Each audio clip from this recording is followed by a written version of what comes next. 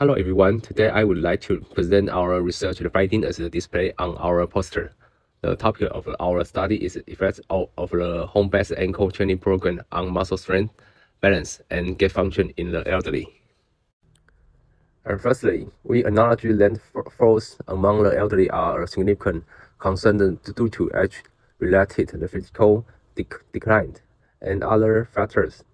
Improvement low limb muscle strength is crucial to the prevention of falls.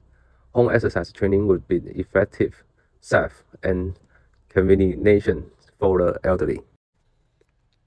In our research, we implemented a home-based training program, specifically targeting the strength around the ankle joint.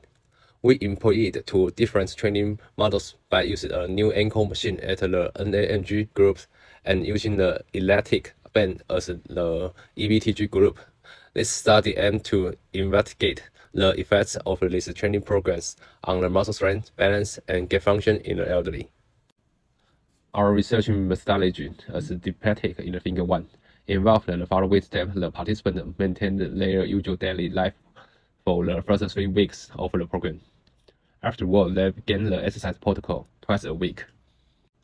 Following videos demonstration on their mobile phones. For the duration of the 6 weeks, they are to test to establish the baseline data. The first is the T1 before the start of the program. The second is the T2 after the 3 weeks before the training begins to evaluate the training's effectiveness. The median test the T3 after completing 3 weeks of the training, and the end of the training the post-test was the T4 in the 9 weeks. Our exercise program included 6 general physical exercises and 1 resisted exercise at the ankle. Details can be found at the end of the poster. The participants performed all the exercises inside the position.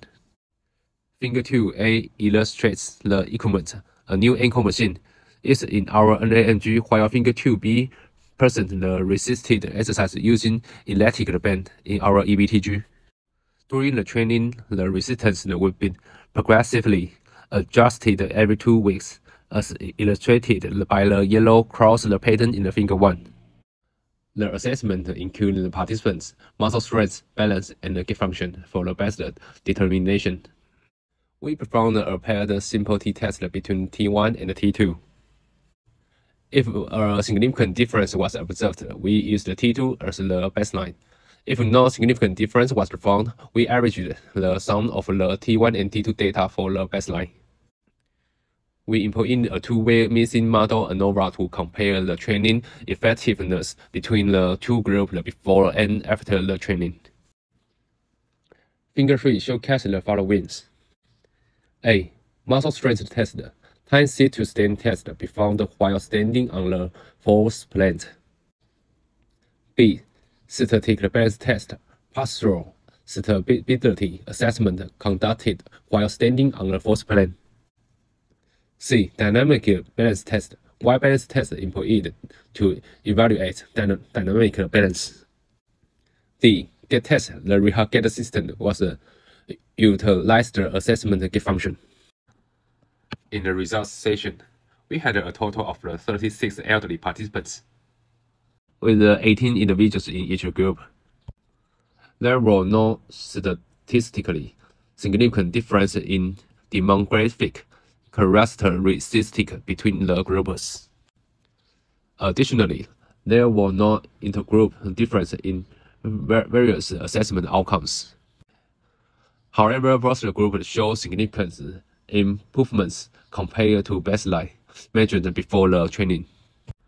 A statistical fashion surveys performed after completion of the training program show significantly higher training in NAMG for the first and third question. In Figure 4, we can observe the result of muscle strength related tests. Both the Figure 4A 5-time sit to stand test and the Figure 4B pit force measured with the first plan shows significant improvement after the 3 weeks of the training, and the progress was maintained until the 6 weeks. Figure 5 presents the result of the balance-related test. In Figure 5A, Single leg stand tested with the open eye and the finger 5B with the closed eye.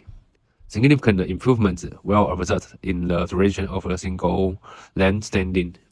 Significant differences were observed as early and 3 weeks in the open eye stand test. Figure 5C shows the center of the approach error in the closed eye single leg stand test, where gradual reduction in error, indicating reduced body weight, was observed after 6 weeks. Reaching significant difference in figure 5D demonstrating the center of the pressure velocity in the open eye single leg stand test, which showed a significant difference as early as the 3 weeks of the training, indicating a reduction in velocity.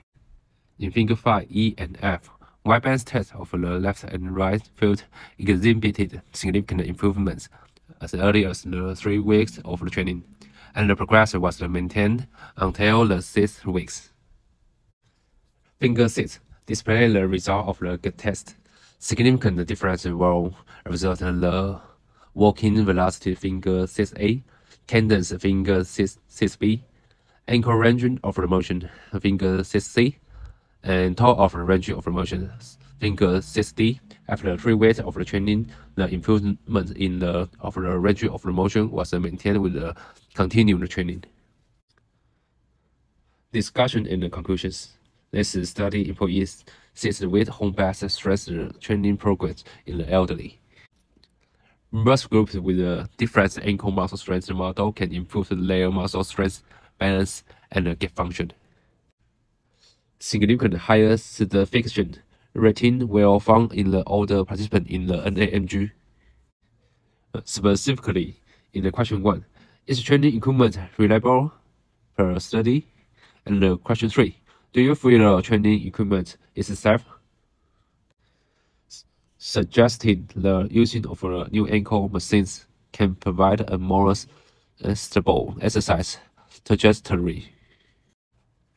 Limitation and future directions.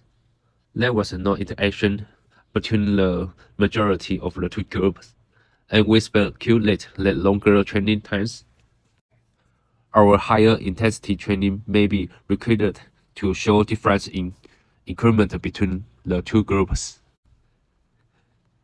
In the future, the ankle strength training could be applied to different types of participants. Thank you for your attention. If you have any questions regarding our research, I would be happy to answer them.